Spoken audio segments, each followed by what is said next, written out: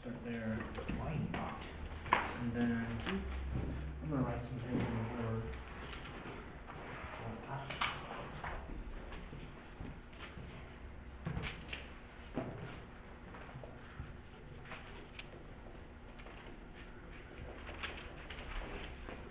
My mom's not coming today because she wants to keep her foot up. And then Judy's not coming today because she has 102 fever. Oh.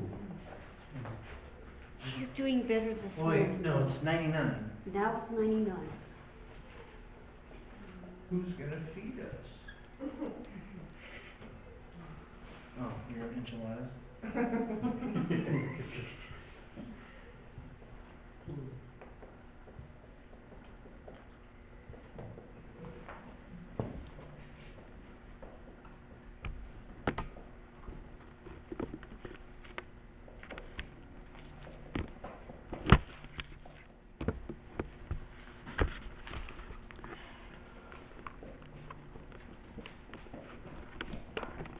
I'm sure Mary Lou's still not gonna come, 'cause she's still Where's she sick with? sick. She got one of her colds again. Oh. Yeah, she's been on, she was back to work 2 days and then she went to the doctor again saying she still didn't feel good.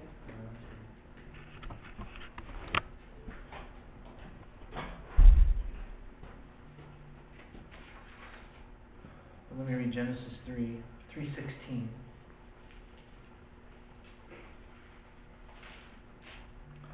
To the woman he said, I will surely multiply your pain in childbearing. In pain you shall bring forth children. Your desire shall be for your husband, and he shall rule over you. Let me pray. Father, we come to you with open hands, asking for you to work in us and to move amongst your church. I pray that you would give me the words to speak to your people this hour and the second hour. Praying for Mary Lou, give her grace. For Judy, heal her body. Pray for my mom that she would take care of this hematoma and you would heal her body as well. We thank you for the rain. Thank you that you gave us rain this morning. We do not curse that. We give praises to your name and bless you for the rain. Speak, we ask in the name of Jesus. Amen. Yeah, so excuse my attire. My shirt is sopping wet. It's in my office hanging and getting dried. It's slowly drying. So I want to make sure that, just by way of reminder and repetition, the setup of what we've been going through over the past few weeks. What are we, lesson 9? So this is going to be the 9th week. First, understanding, remembering, grasping, God creates all things. This is his good design. This is what he's done. First, he created the male role, which is Loving leadership. true. The words that we used, or word we used, headship. Headship. So he has responsibility.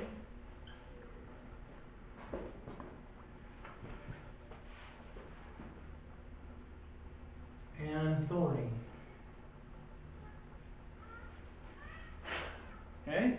And then female. Helper. Helper.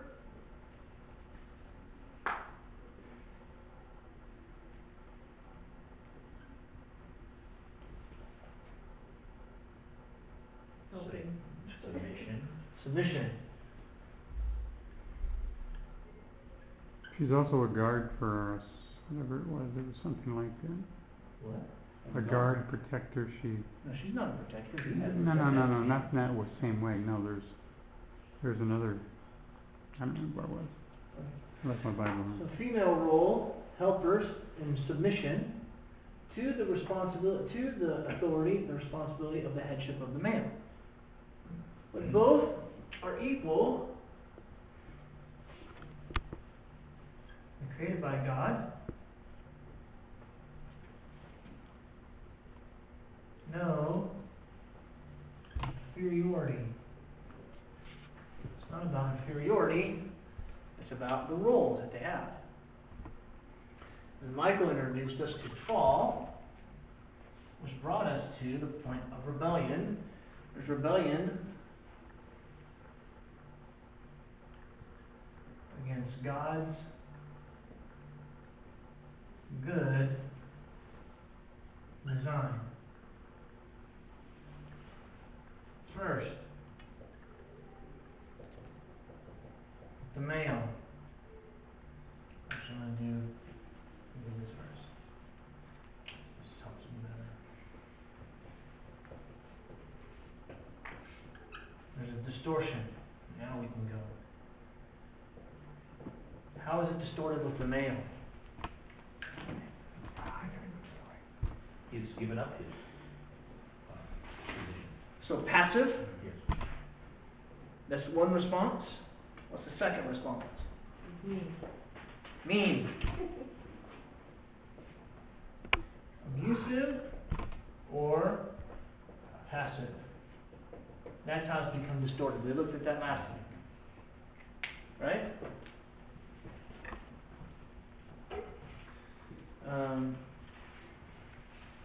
Today, with their husbands, instead of submitting and yielding, women now have fallen desires to control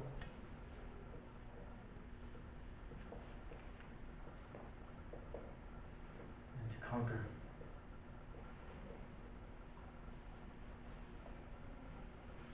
And then, how do we see this taking place today? What's the word for it?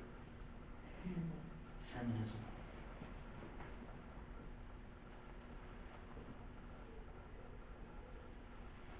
That's the word.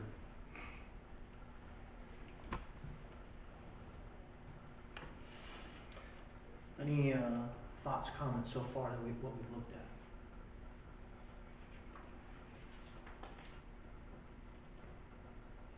You know, just listening to this, I had a couple in my line yesterday that were fighting because she wasn't happy with what he was doing. He was going, helping her store get stuff.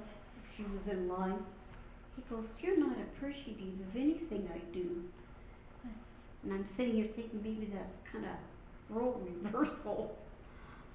Interesting. That's an inflammatory statement too.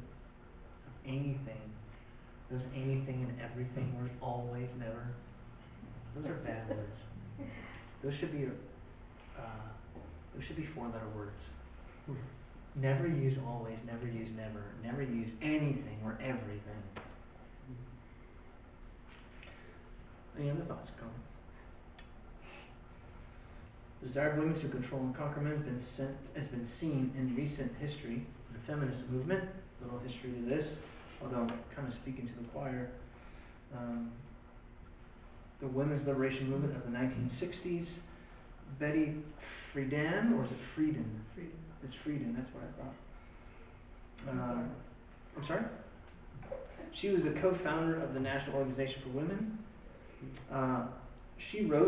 Betty Friedan wrote The Feminine Mystique. How many of you read that? Have you read that? Have you read that? Have you read that? Have you read that? Interesting. Any guys read that? I'm aware of it, but I have not read it. Yeah. Heard about it. She diagnosed the suburban American housewife as suffering from trying to live up to an unrealistic ideal of femininity, which she called the mystique. This unattainable mystique left women feeling trapped, bored, and depressed in their role as helper, wife, and mother. She says this: a woman could only be fulfilled if she had a life plan for herself that included education, a career, and work that was of serious import to society. Being a wife and a mother was demeaning to the feminists. They perceived the root of women's problems to be The man. exactly. Have you read the book? I remember it. Did I Anne remember read the whole era. Did Anne read the book? You'll have to wonder if ask she did. her. That'd be interesting. Frieden's feminist ideas were spread through consciousness raising. That's kind of a big word for gossip. Mary Cassian, she said this. She said, feminists in New York discovered that if they gathered women together in small groups and got all those women talking about their hurts and grievances against men, then all the women in the group would begin to get upset with men, even those women who didn't have any hurts and grievances themselves. Amen. That's right. And then their anger could be directed into action. Yes. Brainwashing. Yeah, well, that's another way to put that. It can be brainwashing or gossiping. I thought that was interesting. So they used this method of gossip and peer pressure, and the feminist ideas, they spread quickly. There's some forms of feminism still today. They're marked by a bold, aggressive abandonment of restraints as women reject any form of purity and use their sexuality to manipulate men.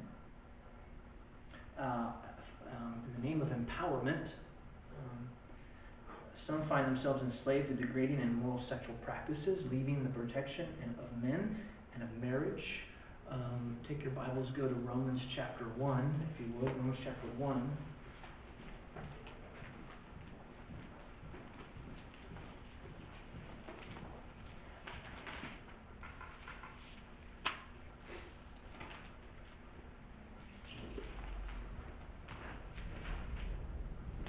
Romans chapter 1, go to verse 22. Somebody read for us Romans 1:22. Professing to be wise, they become fools, And then, you can go to read verse 23. That's fine. and exchange the glory in the incorruptible God for an image in the form of corruptible man, and of the birds and four-legged animals and crawling creatures. And notice verse 24. Somebody read verse 24. Therefore God gave them up in the lusts of their hearts to impurity, to the dishonoring of their bodies among themselves. So what happens is, we've looked at this before a few weeks ago, that there's a suppressing of the truth of God and exchanging that, and that's exactly what happens, and then God gives them over to degrading passions. And that's what you see, this form of feminism that's very bold and aggressive. There's also softer forms of feminism that still exist, which actually exist in the church. We're going to talk about that in a little bit. But really, man, what is my room? Here with feminism, what is the root of females wanting to control and conquer? What is the root of feminism? What does it work itself back to? Rejection of God's authority and design. Yes.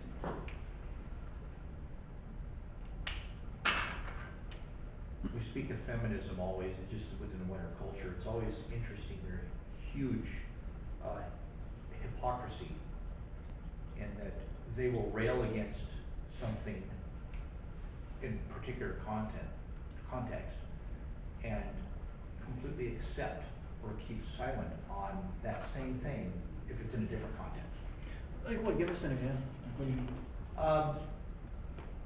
Just something that they perceive as being anti-female and derogatory towards women.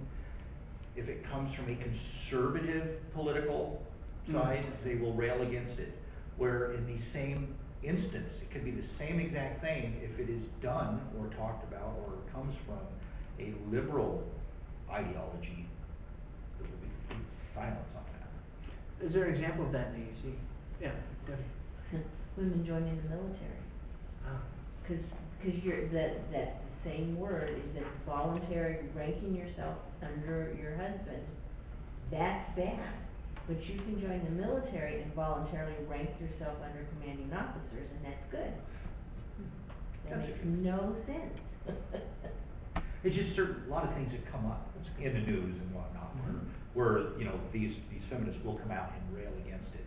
And almost an identical situation can come out, where it says if it's, so they use it to, address their own, to advance their own ideas. Mm-hmm. Or reject it, you know, and just keep silent on it if it doesn't. So, it's just, like I said, it's, I can't point to specific incidents, but huge bit of hypocrisy.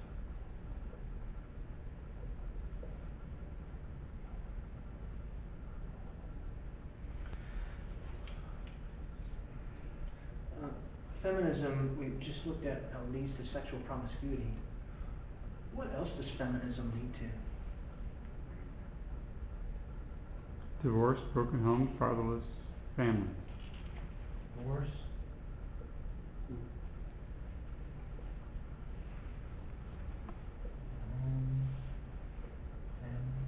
Fatherless families. I would say a weakened family.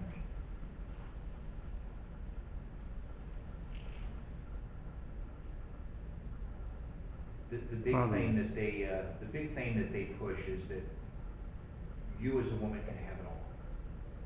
You can have a career, you can have a family, you can have children. Hey, and lots of young people that come out of those families, girls, they sleep around until they get pregnant because all they really want is a baby. They don't want a man. They want a baby. And then they dump the guy. What else has feminism led to? Presidency, pretty soon. Infanticide. Yes, Okay. that's for sure. Another Abortions. Another look at abortion.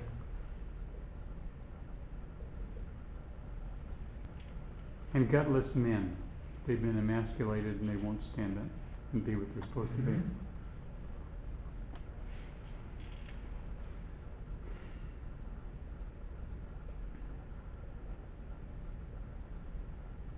think disillusionment too. I never forget a conversation I had with a family member who, I mean, she's in our age group, so she went to school, she became a lawyer, she was assistant DA.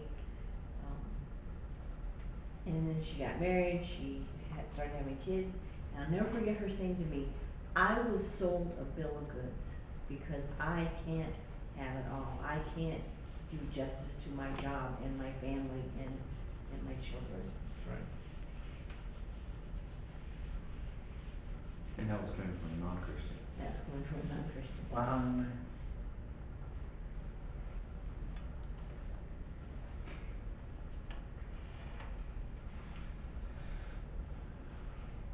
These things, they flow out of a desire to give women the same so-called sexual freedoms, these things, as men.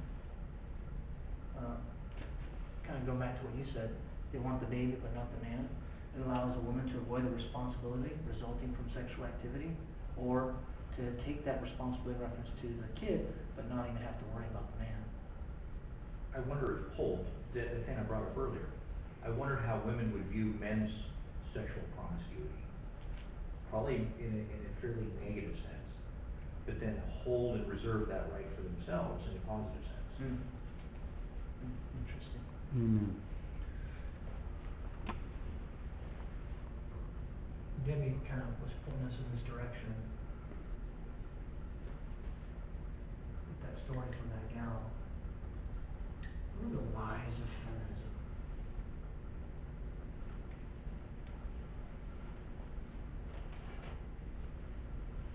Start you off. You need your own life and career.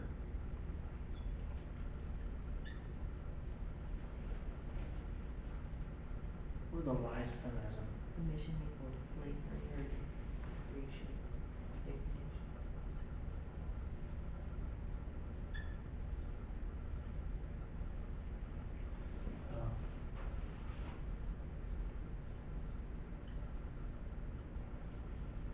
Submission is, you're weak, you're inferior. Um,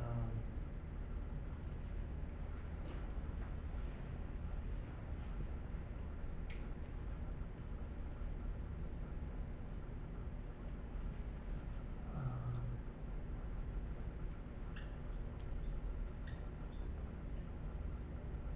you're under a male. What else? Same thing. What's that? Same thing. Same thing, yeah, but I think that's something specific. Unequal. What's that? Unequal. Yeah, there's unequal, but, and then,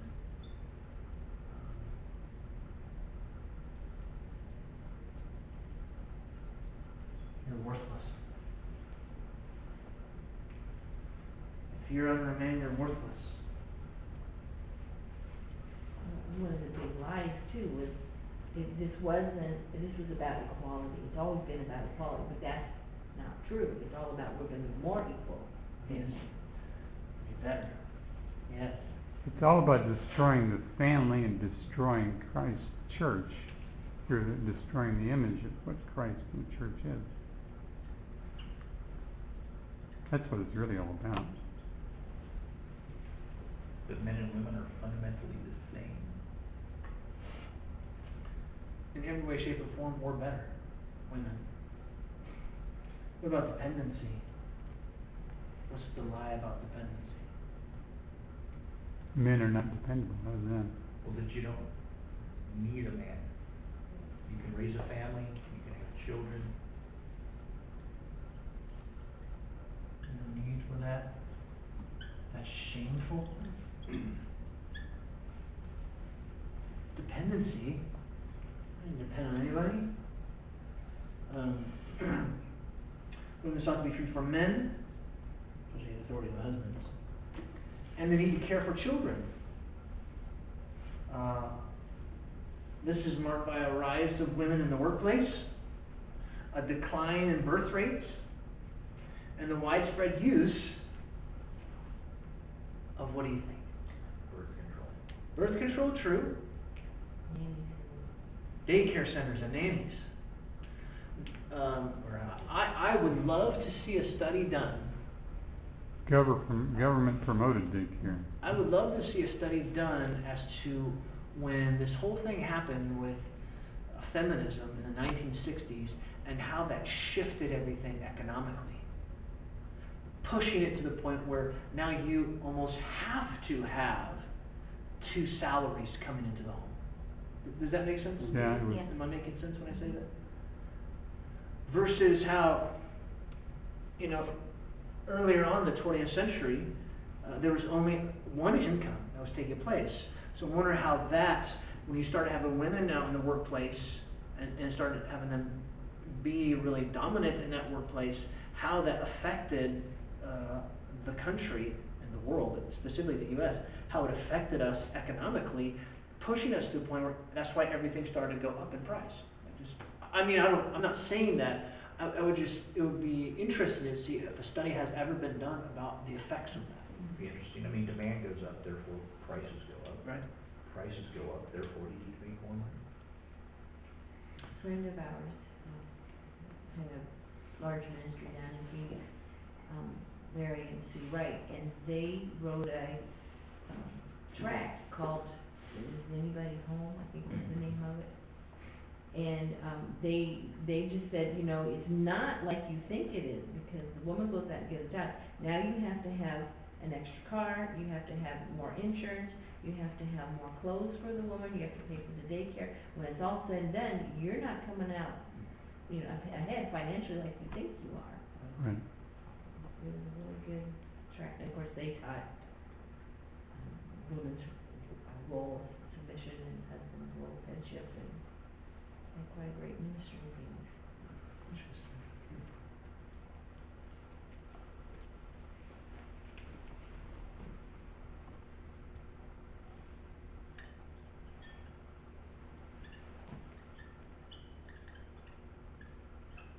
Who's to blame? Another lie of feminism. Men. What's that? Men. men, Passive man giving up. or really what, another way to put it is others. It's others' fault for my insecurity, for my discontent, for my unhappiness. It's his fault. He's the reason why I'm unhappy. He's the reason why I'm not content. There's a general denial of personal responsibility, blaming others, which really comes down to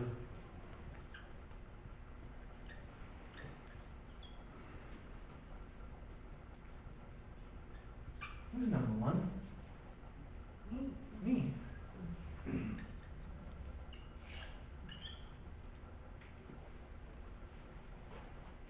How did that song go? The Mary Tyler Moore Show? You're gonna make it. Is that how it goes? It was interesting. I encourage you, ladies and you,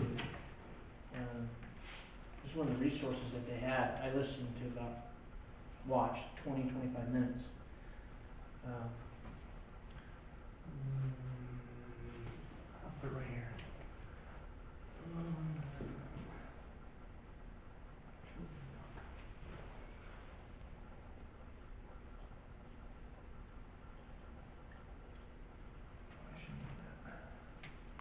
Can you read that? True women, woman. Truewoman.com. And you look for just do a search on You've Come A Long Way, a Long Way, baby. There's a message there by a gal where she actually goes through this whole thing, actually walks you through. It was quite interesting in her introduction. She actually walks through Leave It to Beaver, which moves into Mary Tyler Moore, which moves into Murphy Brown, which move into Sex and the City, and just those TV shows you had in each of the decades, and how it really showed a shift within American culture towards really the feminism and pushing feminism. So I listened to about 20, 25 minutes of that. It's about almost 50 minutes, so it's quite a long message that she has there. But it's at a women's conference, a True Woman. I think it's called True Woman Conference. It started in the 50s with So- Disney, because it always played the dad as an idiot. Really. And the kids were the smartest thing around. I mean, many of them are just like that.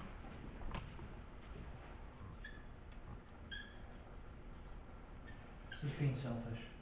That's what it comes down to.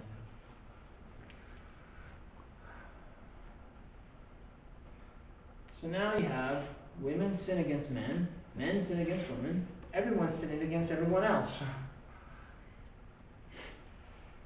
The cycle is repeated over and over again in male-female relationships, and it continues today. So let's kind of get to some good news.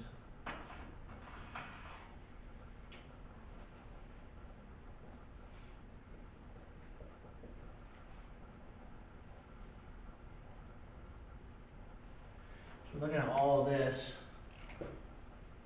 what do women need, and what do males need? What do we both need? Each other. It's true. The gospel first. The gospel, specifically in reference to the gospel,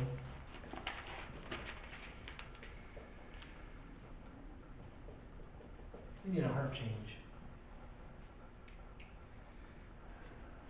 There's a rejection of God's truth. We're redefining things according to our feelings, not according to God's truth. But there needs to be a heart change. There needs to be a renewal of the mind, a renewal of the soul. Go to Romans chapter 12, even though he's speaking specifically here to believers.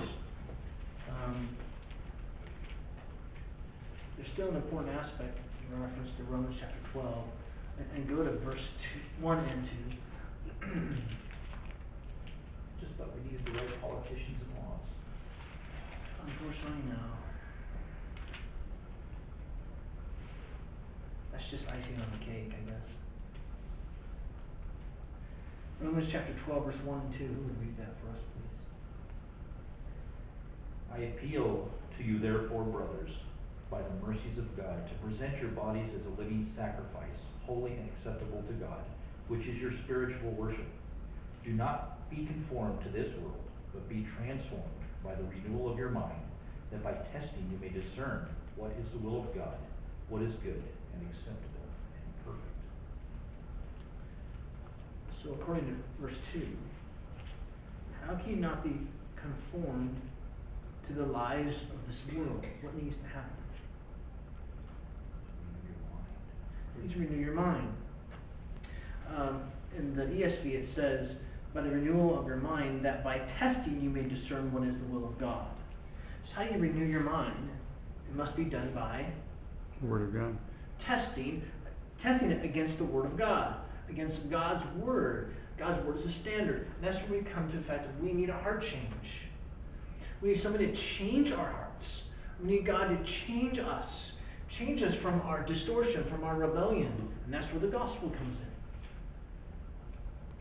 Because God took on flesh, was perfect in every way, died on behalf of sinners, so we can be renewed, so we can be restored to what this was. Remember, this was all before the fall. It was the fall that messed us up. How can we bring this back? How do we do this? It's through this need. It's through the gospel. When God has a new humanity, He changes our hearts. So now we embrace Christ. We turn from sin, embrace Christ. And the practical way you see that is you begin to embrace the roles that God has for you. Males begin to embrace the role that God has for them. Females begin to embrace the role that God has for them.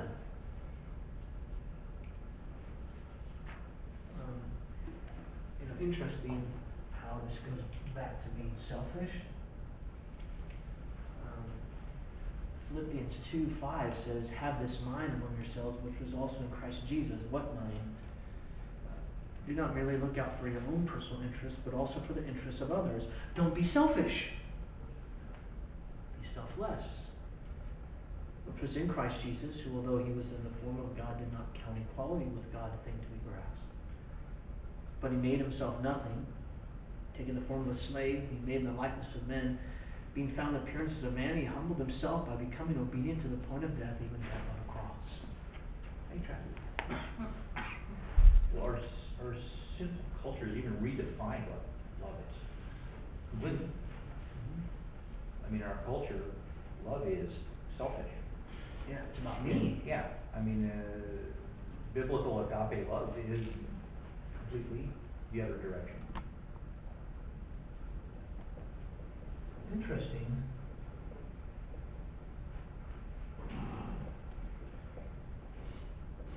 How, according to God's word, submission is the path to glory.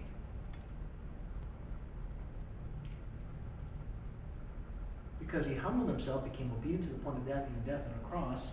Therefore, also God highly exalted him, bestowed on him the name which is of every name, that in the name of Jesus every knee should bow, those who are in heaven and earth and under the earth, every tongue should confess that Jesus Christ is Lord.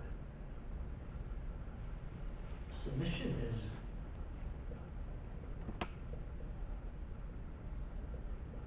glorious. It's not means you're inferior. It doesn't mean you're worthless. It's not shameful. It's glorious. Interesting. We have some time for discussion questions. I really want to get into these discussion questions. This is going to be more fun. Even more fun. So we've looked at all this.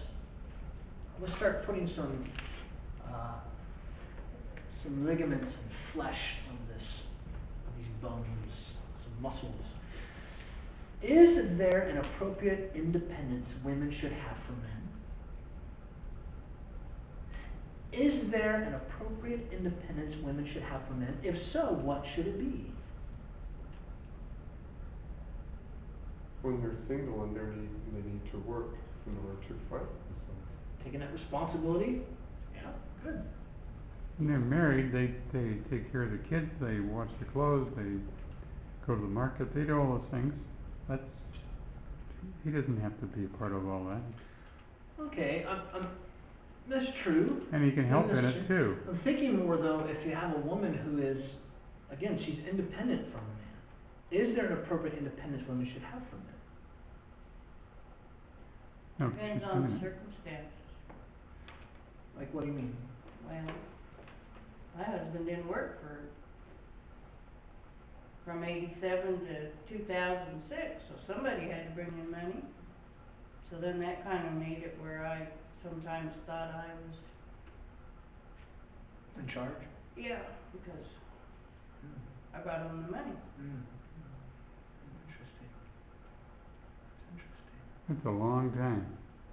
I think Mike Yep, that's hit a on long it. time. That's the appropriate independence.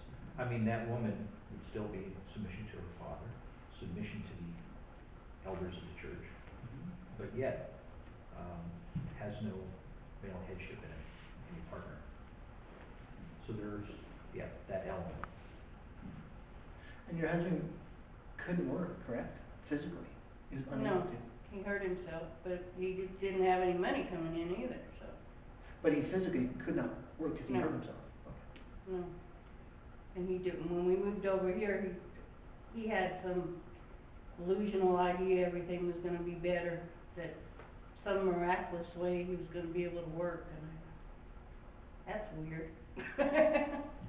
But in that way, he wanted to move over here, so we moved over here, so, But he still wasn't able to work. no. She doesn't even think of a point like that though, when your husband is not a believer, and your wife would be independent in her beliefs if she was a Christian. Mm-hmm. That's true. That's good.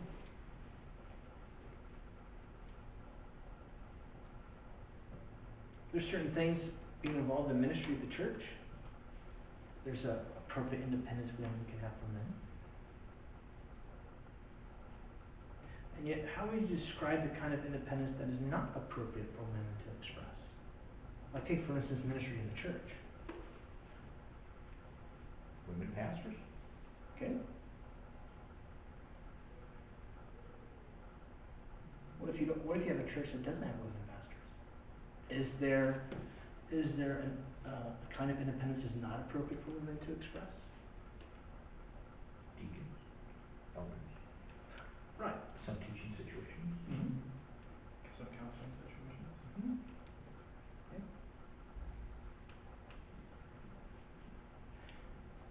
Not just offices though. I've been in churches, I pastored a church. The person in charge was a woman. Wait, what did you just say? You said you pastored a church with a woman in charge, but the person Well, in charge that's, was a she woman? thought she was in charge, yes. She was the head of So the it board. was, this is always going up, it's, and her husband was an elder. She's head of the gossip committee. See, and that's why I mentioned, what do you do in a church that doesn't believe in women elders, doesn't believe in women deacons?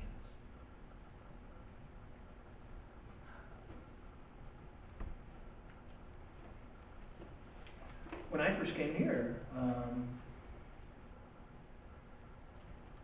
First Southern Baptist Church, it was complementarian, it was in the doctrinal statement. But there was 3 who were in charge, and they were not men, they were women. How'd they let you in? I have no idea. I have no idea. The will of God. Amen. There's wanting to be in charge, pushing for my own rights, and that temptation that could be there, like it was for you, Sandy. The idea that of women saying, not saying for you, Sandy, women saying, you can't tell me what to do. Is there an appropriate ministry that women can have towards women that doesn't necessarily have to have, it can be independent of men? Yeah. But is there total independence? No, because those women should be under what? Male authority. Male authority, specifically under the authority of their elders. And the elders, they go, yeah, go do that. And they say, yeah, we will minister, but we want to follow your leadership and be under your authority. Yeah. You think it's it's appropriate, I think like, if I had an idea to kind of share it with an elder and see what he thought, I think that's being more like a helper, Yeah, like we've been it's great. discussing and stuff. Yeah. One can be great at that, Hey, here's a thought I had. yeah. It just has to be done in an appropriate way, instead of going, well, you need to do this. Right. Or, hey, stupid, come here. Sorry, I didn't Even say within that. the church, It wasn't so much how you said it. within the church at large, I mean, I'd bring up somebody like Joyce Meyer. Yeah. Is she submitting to that? See, you There's get a lot such, of- those are easy examples though. Yes, it's very easy. See, what do you do when you're in a church that is supposedly complementarian, but they're not acting like complementarians? And that's where you have the rub. And that's what makes it difficult. Because most of those women are probably going underground. They're not out in the open saying, I think we should do this. It's always underground manipulating and that's what's going on in the training time. You put us in that direction. In what ways has this feminine movement idea, thought process, in what ways has it sinned against men?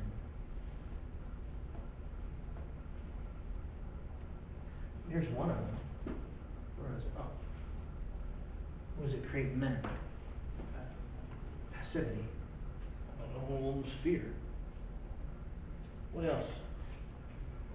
Confusion, they don't know what their role should be in. Yeah, there's confusion. It undermines authority. You undermine authority, undermine a husband's authority, authority in the church. God given authority. Yes, God's good design.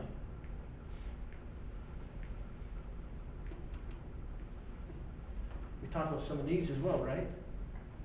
It can lead to divorce, broken homes.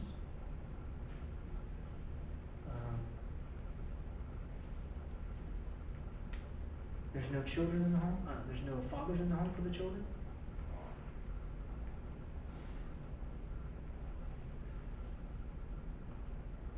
Any others?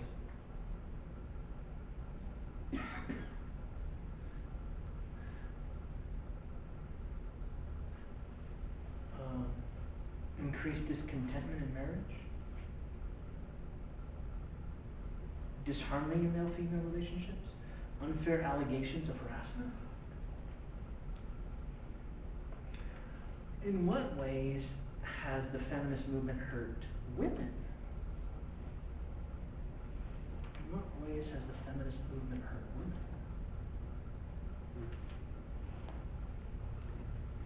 They've lost the male protection.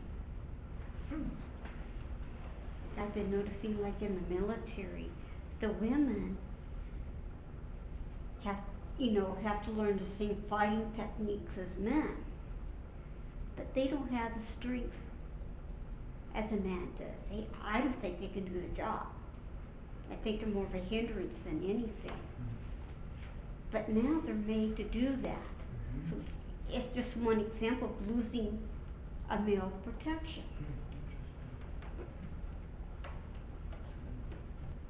Other ones, any other ways that the feminist movement hurt women?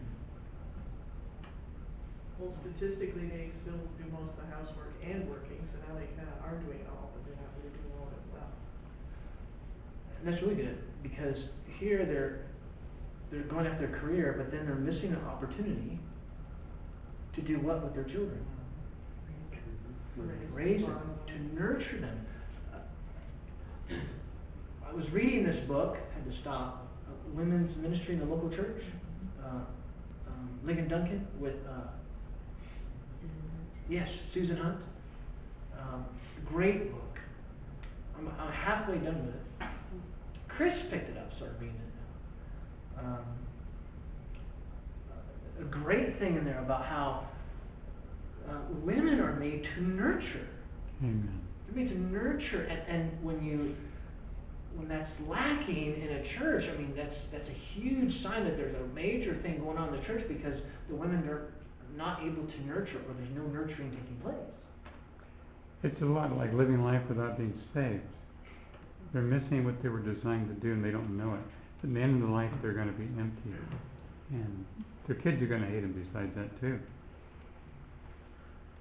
Well, it goes back to that lie that you can have it all. You can have fulfillment and joy outside of your created role. And by the time a woman gets to a point where she finds out that that's not true and it doesn't work out that way, the damage, a lot of the damage has been done. It is. That's where it hurts.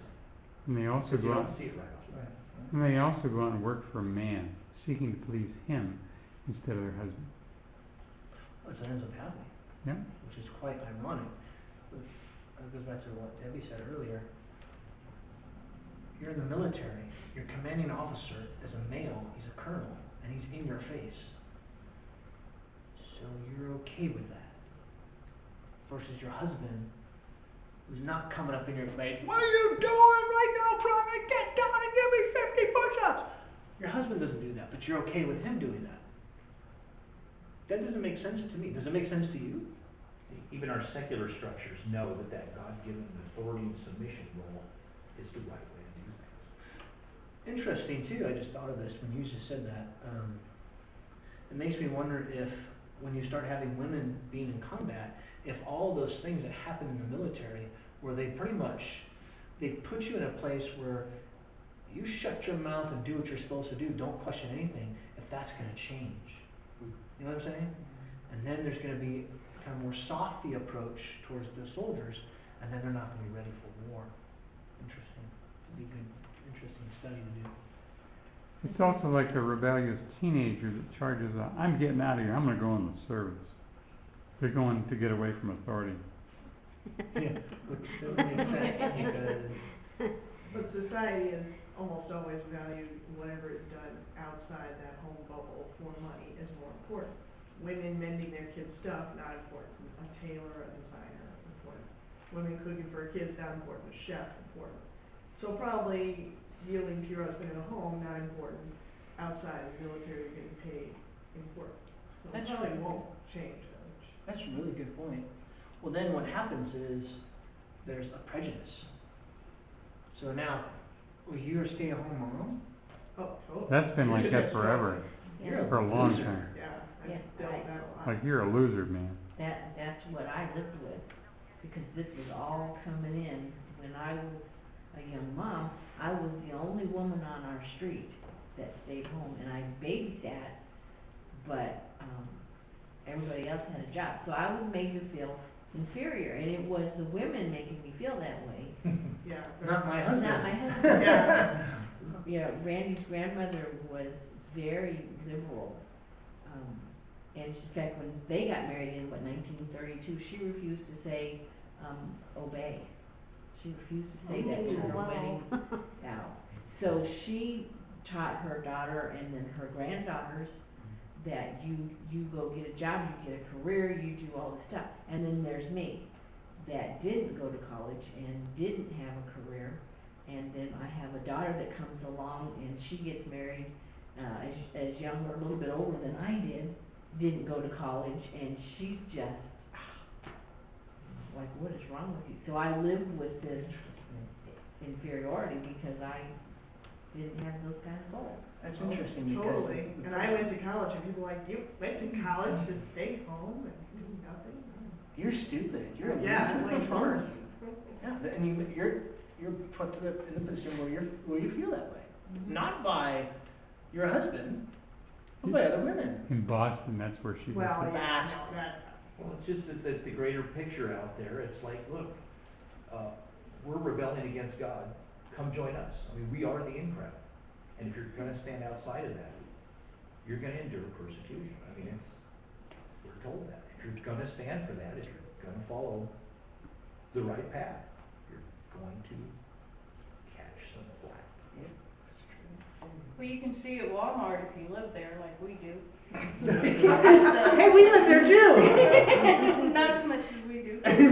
But anyway, it's kind of like both the man and the woman, neither one of them wants to bother, a lot of them. They don't want to bother correcting their kids. they let their kids do whatever they want, and whenever we say anything, they say, don't tell us what to do. That's our kid, and we think, well, do something, stop them from doing what they're doing. Throwing stuff on the floor, going getting the balls, getting the motorized carts. We have that so much, and the young teenagers. I told son the other day, I said, that's for people that can't walk, and the young teenager said, I didn't know that. I thought, boy, you are Right. dumb. We have a CSM that'll run down the front end and chase him, and make him go plug it in. Good. I've seen him run down, chase him, and plug it in. But the parents, they're doing their own thing, and they're not even watching the kids. And that goes back to, I think maybe Susanna, you said that earlier, confusion. There's confusion. There's no who does what does who, whatever. They both want to do their own thing. I had a boy that was maybe 4 or 5 years old. His mother was ready to leave. She had checked out. She was walking out. She says, come on. That little boy's whole body was shaking. He goes, I'm going to kill you. And the CSM goes, did I hear what I thought I heard? And me and the guest both said, yeah. Well, I'm sure he had to have heard that from the mother or the father. So this is for you ladies, and then we gotta be done here. This is good conversation. It's good. This is the practical outworkings of what we're talking about. For us as men, for God to give us the grace to have appropriate responses on our part that would help the growth and the promotion of biblical manhood and womanhood. But for you ladies, may this challenge you to cultivate a heart of respect for men. And then you can check your heart to see if you have a heart that despises men. And some have a hard time with this, especially if they have to forgive hurts that were done against them by men in the past. Yeah. I mean, that's hard because there could be bitterness. There could be hardness of heart. Now, time out.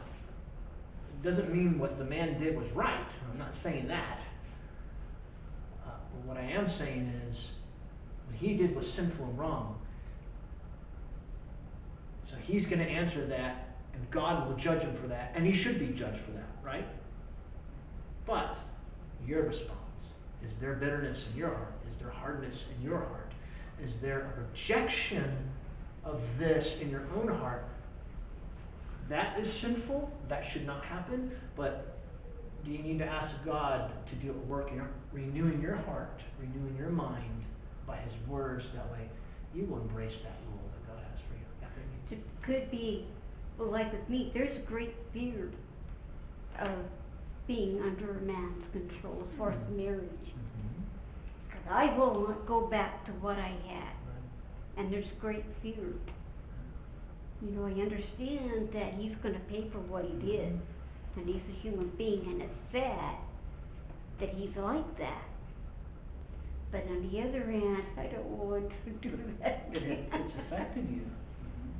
And that's understandable because that's for some women, there's an effect that has taken place in their lives. And it's really being able to, here's the gospel, here's my need for a heart change. God do a heart change in me so that way I don't have to fear what you have because this is according to your good design. Right? This is God doing a good design. This is something good. This is something pleasing to him.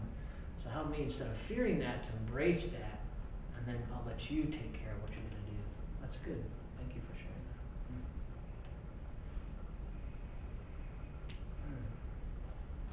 that. Mr. Matthews, will you close our time in prayer? Sure. Heavenly Father, we just thank you for the truth that you've revealed to us in your word. We know that it is not objective truth. It is black and white. It is not what we say it is. It is what you say it is.